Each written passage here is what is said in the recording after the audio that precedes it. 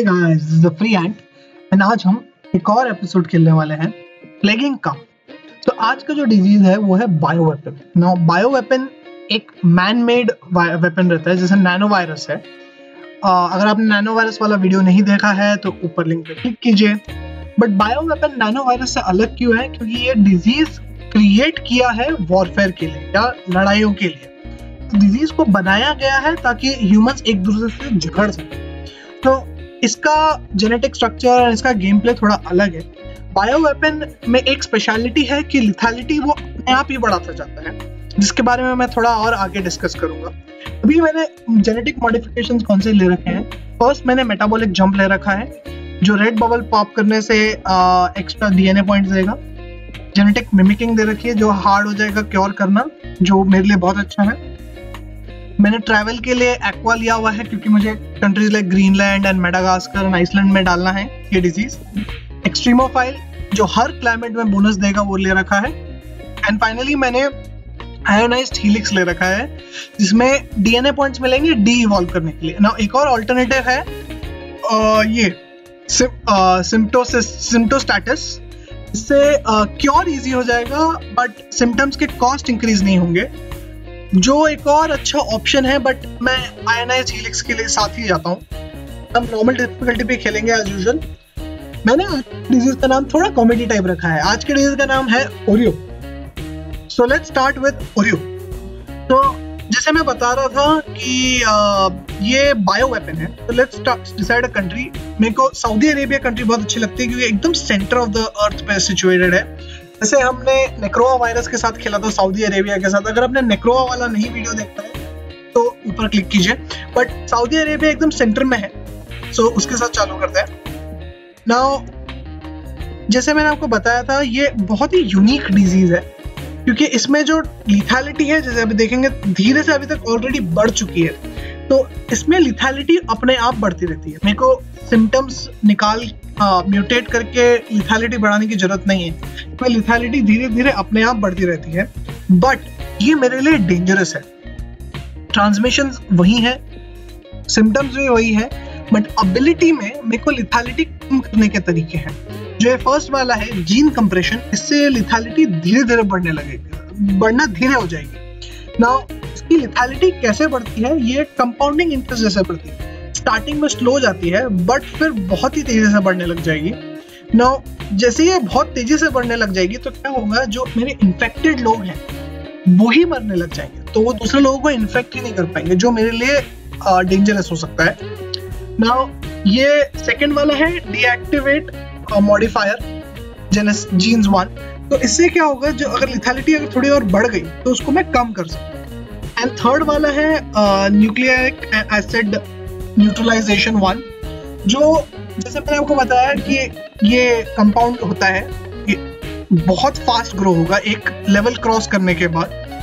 वो level cross होने के बाद अगर मैंने ये वाला एबिलिटी ली तो वो रीसेट हो जाएगा। तो वो थोड़ा ऊपर जाएगा, फिर रीसेट हो जाएगा, फिर वापस ऊपर जाना चालू करेगा। जितनी बार मैं ये एबिलिटी लूंगा उतनी बार वो रीसेट होगा ग्रोथ। सो यहाँ एक एबिलिटी अभी हिडन है। अगर मैंने ये तीनों की तीनों लेवल्स ले लिए, इन तीनों के तीनों लेवल्स हैं, अगर मैंने तीनों लेवल्स ले लिए तो बीच में एक एबिलिटी आएगी लाइक द आर्मागेडन बटन या किल स्विच, जिससे ये डिजीज की लिथैलिटी 0 से सीधा 100 पहुंच जाएगी, या 40 से सीधा 100 पहुंच जाएगी। जिस लेवल पे लिथैलिटी है वहां से सीधा 100 पहुंच जाएगी। और ये एंड गेम के लिए हमारे लिए यूजफुल है। तो इस गेम में मैं सिम्टम्स से मारने का ट्राई नहीं करूंगा, मैं ये किल स्विच या फिर आर्मागेडन बटन से मारने का ट्राई करूंगा।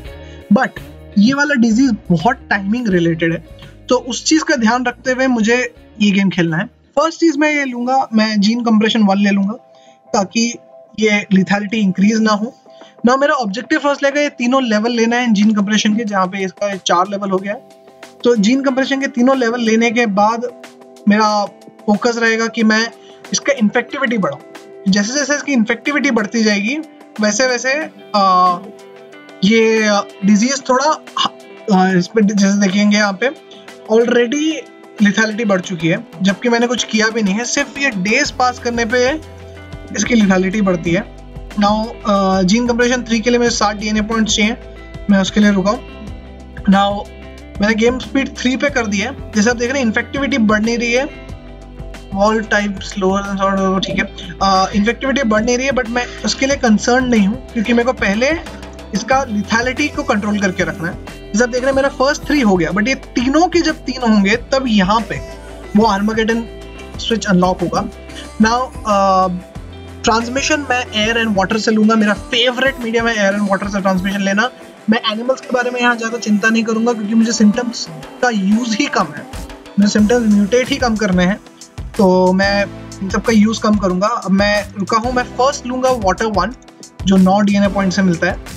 एंड वाटर 1 लेने के बाद मैं मेरा फोकस डाइवर्ट करूंगा एयर 1 एंड एयर वाटर 2 पे। सो अगर आप देख लेंगे जैसे ये थोड़ा और बढ़ चुका है, बट 4 DNA पॉइंट्स के बाद मैं ये डीएक्टिवेट मॉडिफायर जेनेसिस ले लूंगा जिससे ये कम हो जाएगा। देखिए ये और कम हो गया। ना मेरे को इसको कंट्रोल में रखना है, at the same time infectivity बढ़ानी। सो ऑब्जेक्टिव ऐसा ही रहेगा कि जितना हो सके लिथैलिटी को कंट्रोल में रखना है क्योंकि अपने आप बढ़ती है, but at the same time infectivity को बढ़ाते जाना है क्योंकि मेरे को जितने हो सके कंट्रीज में फैलाना है बिफोर ये लोग डिटेक्ट करके क्योर पे काम चालू कर दे या मेरी लिथैलिटी इतनी बढ़ जाए कि लोग मरने लग जाए। नाउ एयर 1 ले लिया। नाउ मेरा फोकस रहेगा वाटर 2 के लिए जिसके लिए 17 DNA पॉइंट्स चाहिए। और जैसे आप देख रहे हैं DNA पॉइंट्स बहुत धीरे धीरे आ रहे हैं, बट एक और कंट्री में फैल गया। तो जैसे ये फैलना चालू करेगा मेरे को इन्फेक्टिविटी का बेनिफिट मिलेगा। चाइना में जा चुका है, ओरियो में मोर कंट्रीज। मेरे को मेरी इन्फेक्टिविटी पे ध्यान, लिथैलिटी पे ध्यान देते रहना है कि लिथैलिटी बढ़ने लग जाए तो मेरे को मेरा एक और एबिलिटी यूज़ करना पड़ेगा which is the second one. और ये देखिए और कंट्रीज में फैल रहा है क्योंकि मैंने एयर 1 ले रखा था। ना ट्रांसमिशन में जाके वाटर 1 के लिए मेरे को 17 DNA पॉइंट्स चाहिए एंड इससे मेरा 17 हो जाने चाहिए। मैं 17 DNA पॉइंट से वाटर 2 ले लेता हूँ क्योंकि मेरे को countries like Greenland and Iceland में फैलाना है। मोर इन्फेक्शन एंड TB जो मेरे को चाहिए। एंड इंडिया में भी फैल चुका है, countries like Russia and Iceland में भी आ चुका है। तो मेरे को ठंडी कंट्रीज की तरफ काफ़ी ध्यान देना है। सिस्ट म्यूटेट हो गया है, मैं सिस्ट को डी-इवॉल्व कर लूँगा और मेरे DNA पॉइंट्स ले लूँगा थोड़े।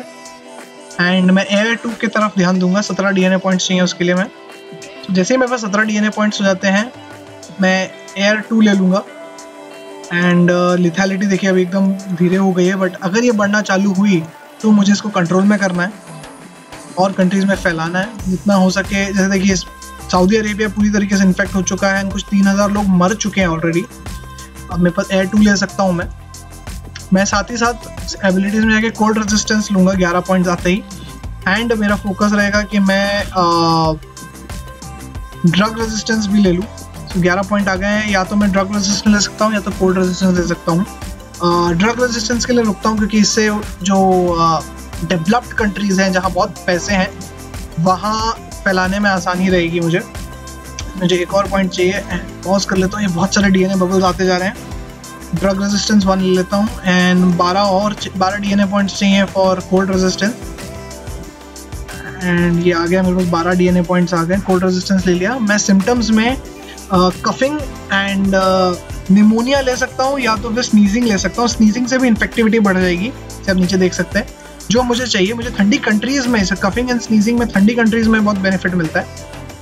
एक डेथ हो चुकी है already, more infection and common cold, जो ठीक है। मेरी लिथैलिटी बढ़ना स्लो हो गई है जो एग्जैक्टली मुझे चाहिए। मैं तब तक DNA पॉइंट्स इकट्ठा करता रहता हूँ।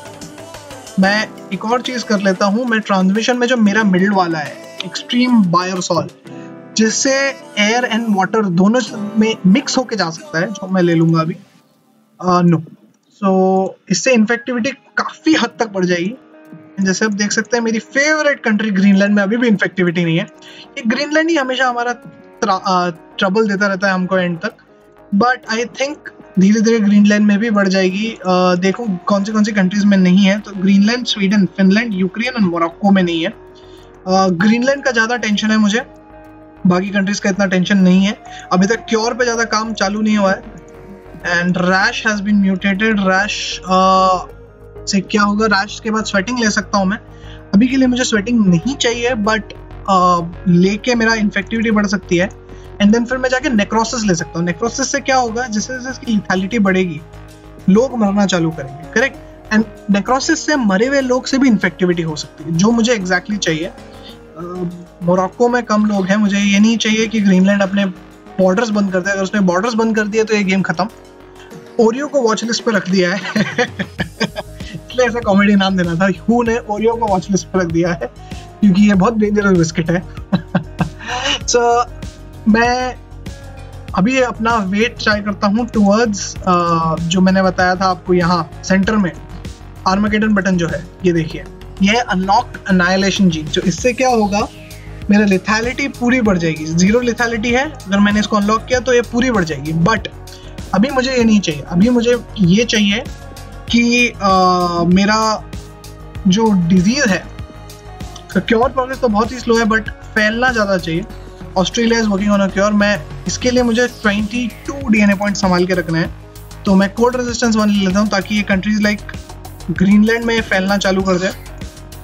एंड क्योर प्रोग्रेस हो रही है, बट जैसे ही मैंने वो किल स्विच एक्टिवेट कर दिया, आप देखेंगे कि वो इतना फास्ट पॉपुलेशन मरेगा दुनिया का कि अब हिसाब नहीं लगा पाएंगे। जैसे देखेंगे 6 लाख लोग ऑलरेडी मर चुके हैं, एंड क्योर प्रोग्रेस इतना फास्ट नहीं है। मैं रुका हूँ ग्रीनलैंड जैसी कंट्री में, हैवी फ्लडिंग इन इंडोनेशिया, जिससे कुछ खास फर्क नहीं पड़ने वाला।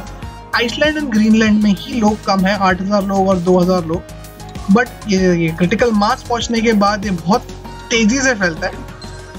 Anaemia has been mutated. Anaemia का सिम्टम देखूं तो इसमें ब्लड का प्रॉब्लम होगा, ठीक है, मुझे इससे कुछ खास फायदा नहीं है, खास नुकसान भी नहीं है। मैं रुका हूँ कि सब जन इन्फेक्ट हो जाए, फिर मैं मेरे 22 डीएनए पॉइंट यूज करके अपना जो 23 डीएनए पॉइंट हो गया अभी, जैसे जैसे लोग इन्फेक्ट ज़्यादा हो रहे हैं, डीएनए पॉइंट बढ़ रहे हैं, मेरे पास 47 डीएनए पॉइंट्स हैं, तो मुझे ज़्यादा चिंता की बात नहीं है। साथ ही साथ क्योर पे काम बहुत ही स्लो है, सो मैं रुका हूँ कि सब लोग इन्फेक्ट हो जाए। आई क्योर डिवाइस ये हमेशा का एक जोक है आई क्योर डिवाइस पे। तो 100% लोग इन्फेक्ट हो चुके हैं, जैसे आप देख सकते हैं कि 0 लोग हेल्दी हैं, एंड इसके बाद मौत का तांडव चालू करते हैं। ओरियो लोगों को मारने लग जाएगा, there are no healthy people, and Oreo ने लोगों को मारना चालू कर दिया। मैं साथ ही साथ सिम्टम्स में जाके नेक्रोसिस की तरफ काम चालू करूंगा, जिसके लिए मुझे 31 डीएनए पॉइंट्स चाहिए, जो अभी बहुत ही फास्ट आएंगे। जैसे आप देखेंगे नंबर ऑफ डेथ्स, अगर आप देखें तो इसकी सबसे फास्टेस्ट है। जो मैंने अगर पहले वाले गेम्स खेले होंगे या पैरासाइट के साथ या फंगस के साथ, इतनी फास्ट डेथ रेट किसी की भी नहीं है। ग्लोबल क्योर इसके ऊपर फोकस्ड है, बट स्टिल इसको रोकना मुश्किल है क्योंकि मेरी लिथैलिटी 100% पर पहुंच चुकी है। मैं नेक्रोसिस ले लेता हूँ जस्ट इन केस, बट जैसे आप देखेंगे इसका डेथ रेट बहुत ही फास्ट है, एंड इसको अगर मैं आगे बढ़ाऊँ तो खत्म, ऑलमोस्ट गेम खत्म हो चुका है। Oreo to eradicate humanity, Oreo करके बिस्किट ने ह्यूमैनिटी को मार दिया है, बट इसी के साथ मैं ये गेम जीत चुका हूँ। ये मेरा सबसे फास्टेस्ट गेम है गाइस, जिसमें हमने बायो वेपन के साथ दुनिया को मारा, जिसमें हमको लिथैलिटी कंट्रोल करके रखनी थी, इन्फेक्टिविटी बढ़ानी थी। आप नीचे कमेंट्स में लिखिए कि आपको ये गेम कैसा लगा, एंड नेक्स्ट 2 डिजीज बाकी हैं, उसके बाद आपको क्या चाहिए, उसके बाद क्या चाहिए, मैं मेगा ब्रूटल पे खेलूँ या ब्रूटल लेवल पे खेलूँ। अभी तक हम नॉर्मल लेवल पे खेल रहे थे, तो आप नीचे कमेंट्स में लिखिए आपको क्या चाहिए। So guys, with that this has been the free hand signing off.